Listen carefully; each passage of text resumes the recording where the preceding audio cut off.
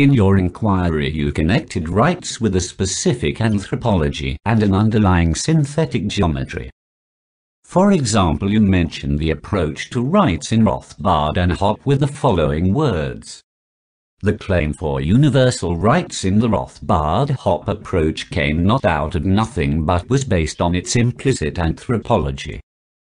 As such, Rothbard stated that individuals possessed rights not because we felt that they should, but because of a rational inquiry into the nature of man and the universe. Hello. Yes, that's right. I consider it very important to understand that it is not the same to search for the foundation of rights in feelings and perception or in a formal inquiry. But why did they feel that individuals should possess rights? Isn't it the result of the rational inquiry? What are the implications of the difference? Precisely not. Look, we could distinguish these two approaches roughly, either as empirical or formal approach. On the one side, the empirical approach deduces rights from the feeling of a bad conscience as a result of certain actions. This might be due to psychological reasons.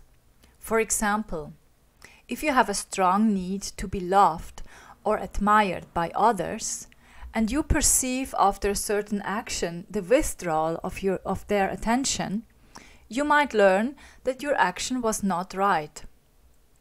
Or else, if you have a very placid and quiet behavior, and for some reason you suddenly get brutish and loud, you might feel uncomfortable, as if it was not you acting at that moment. Most strongly, we are conditioned to the corrections by and the imitation of relatives, our social group, or even the larger society. Most strongly, we are conditioned to the corrections by and the imitation of relatives, or our social group, or even the larger society. These habits, if opposed, make us feel bad, as if we were not fully part of that group. This at times leads to a whole legal system, as in the case of the English common law. On the other side, the formal approach establishes logical relations among objects which are deduced from the recognition of universal laws, understood as independent from those objects. I have to insist here that this distinction is made by Rothbard and does not fully apply to my own approach. Strictly speaking, the conception of rights in my book is neither empirical nor formal, but performative. As such, I do not recognize any universal rights in the material sense, but only the universal principle of the constituency of rights, which is Schweitzer's reverence for life. What do you mean by this? Well, simply it would not be possible to claim this universal right to life in the most universal case. For we would have to claim against life itself, or God, the very day our own life ends. That was something I always wondered, why people apparently did not bother about this inconsistency. This comes probably from the Lockean defensive approach to rights, where rights are used as a tool to protect or defend one's interests. But my inquiry was much more interested in the question why the person existed at all and how it came about. Further, I did not believe that people only gathered for the sole reason to protect themselves from external threats or to keep the other in check. But let me define better what the distinction of this different approach is before explaining the performative approach. You're welcome. Go on. Rothbard and Hoppe based their theory of rights on the natural rights approach, deontic and universal moral rights. These were understood as objective, independent from individual experience, while the right holders were strictly the individuals only. Interestingly, they derived liberty rights from a claim right, namely the duty of others towards the right holder to use only non-violent means in argumentation, and analog also in life. Their liberty right to live was therefore derived from the claim right not to kill. Within their understanding of rights, there was thus the positive right to live and the negative to abstain from assisting others. It means that even though you have the right to live, nobody is obliged to help you when you are dying. So this could explain why there is a universal right to live, since death is understood as something that simply happens to you, without the implication of any other, not even a god or some other authority. Rights for Rothbard and Hoppe had a very specific function. They served as a problem-solving tool, foremost in order to solve conflicts in human interaction and to find truth. Okay. Now, there are many possible alternatives, but probably the most contrary and widest extended one is the one of the United Nations Universal Declaration of Human Rights, which was based on the idea of the 4 freedoms addressed by Roosevelt in 1941, including the freedom from wants and fear. Their approach is based on a contractual agreement which emerged from the general feelings or conceptions of what would promote peace after World War II. Of course, the whole project was and is much more complex. I try to simplify in terms of exemplification, all right? Don't worry, go ahead. Well, these rights were not objective but subjectively based on the social context and are discussed continuously in order to include new rights where it feels required. Further, their application is also collective.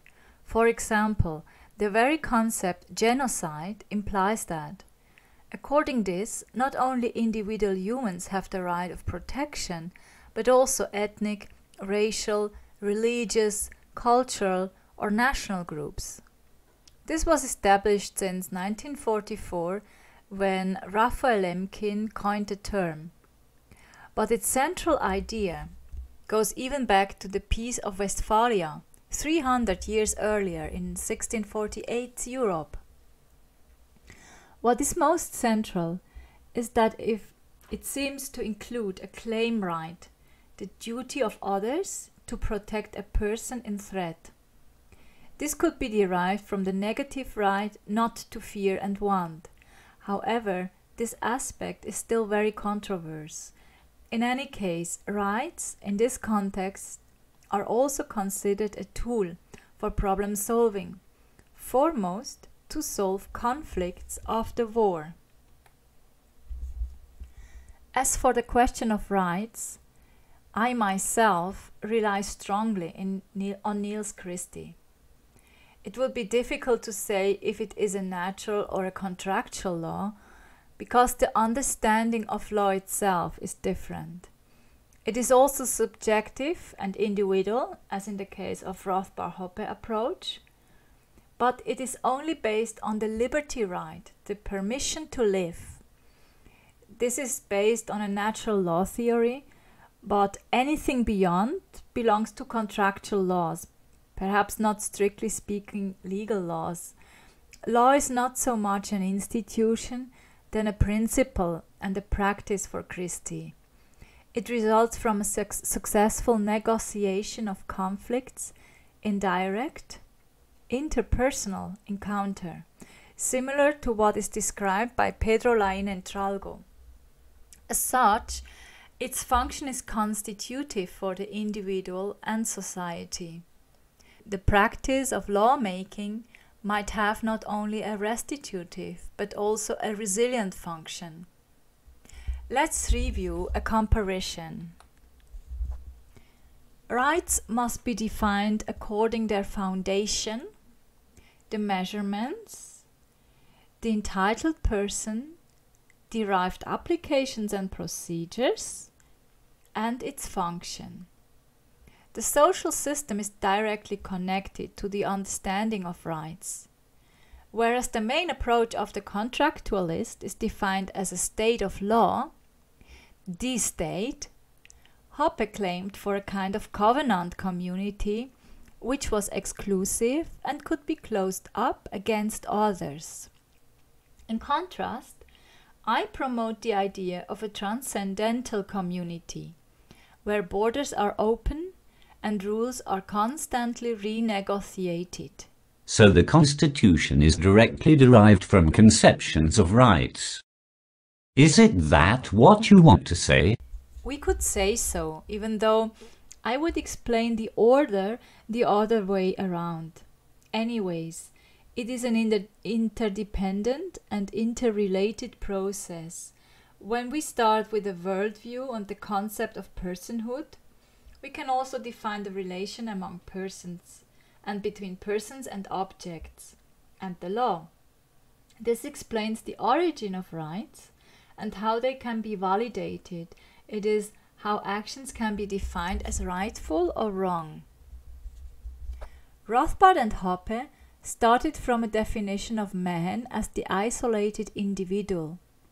They use often the example of the literary figure Robinson Crusoe.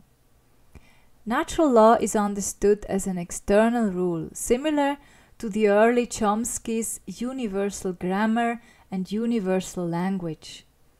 Their major concern was to establish how rights could be validated in order to defend an interest. They derived the knowledge of rights from the truth-validating character which they believed to be found in the process of argumentation. This could be recognized in argumentation because it was assumed that one cannot break basic rules in argumentation without ending the performance of argumenting itself, as for example by stepping aside and keeping silence. This worldview is clearly anthropocentric. We could imagine Hoppe's world in terms of Einstein's four-dimensional space-time cube, in which the human being, the subject, moves around freely and by which it is enclosed. Thus, any argumentation takes place on the ground of general, common standards of discourse, and the discourse partners simply apply those rules in an individual way, through which truth is finally found. A transcendental covenant understands the person as an interrelated individual entity which is co-constituted with all the other persons, as described by Lain and Tralgo. Natural law is the principle of liberty as universally unlimited potentiality, which is inherent in all persons, independent of their species, form, or material appearance. The question is not so much how we know rights, because they are not assumed to exist by themselves, but how we constitute rights. The source for this constitutional process is the logical contradiction intrinsic in the existence of the person as a free, mindful, but at the same time limited material entity. This transcends in real-life conflicts as encounter between persons, which leads to the stimulation of finding meaning and unity in a world which is experienced as broken. Through the creation of meaning, the universal of liberty is recognized and reenacted. The determination of rights is an example of such an adherence of meaning. This is based on a relational anthropology in which space, time, and subjects depend on each other and are co-emergent. It relies strongly on the meaning-creating process as described by Alfred Schütz. The individual person is not longer independent from space-time. It shapes and it is shaped by it. Thus, the foundational framework of the whole worldview and the consequent theory of rights is very much different, even though this is often neglected because such assumptions are very basic, invisible, and normally largely agreed. That's what is meant by a synthetic geometry, the logical framework of the whole theoretical approach. I still do not understand why this co-emergent ontology of the person leads to a different understanding of rights. All right. There is an obligation which is logically implied in the co-constitution of personhood. Frankl described this as life's quest for meaning. It means, since being a person is a priori a logical contradiction, including a noetic tension, in order to be and to go on being, which means perpetually becoming a person, it is required to create meaning, to give a creative solution to the objective meaninglessness of the world. The world, in scientific terms, does not have any meaning. From this, we derive the obligation of a fourfold affirmation of self, other, world, and ideal, which is intrinsically impossible to be accomplished, but yet has to be aspired. Despite of it. This is what Schweitzer defined as tragic optimism. In this context, rights lose completely their possibility to be a function for deciding on a third person's actions. What remains is only the measurements of one's own actions and the interpersonal negotiation of such. Let me conclude with a quotation of the Frankl scholar Paul Wang. Ultimately, it is not what we think or how we feel, but what we choose or what we do that shapes our lives and determines our destiny. This has concrete implications on our legal system. I see. We will discuss this in our next meeting. Thank you very much. That's all for today. Thank you, Graham. Bye.